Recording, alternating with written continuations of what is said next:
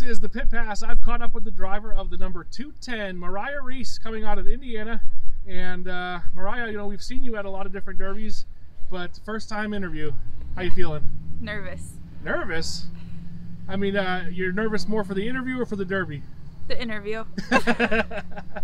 We've seen you on the track several times. You're no stranger to being behind the wheel.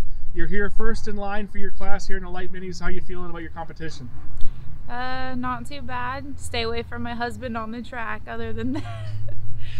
Now you guys have run together several times before. Is it sort of go after each other at the end, or do you try to work together in the beginning, or is there any strategy at all? I try to stay on the opposite side of the track from him, so I'm not in his line when he comes after cars. And then at the end, I try to take him out and take first. There you go. And that you've been successful before and doing better than him, but how do you think things are going to go this weekend? I think he's going to go out and go crazy, and then if I take it easy and be smart driving, then I might make it to the end. There you go. Tell us about the car itself. What did you bring? A 2003 Toyota Solara.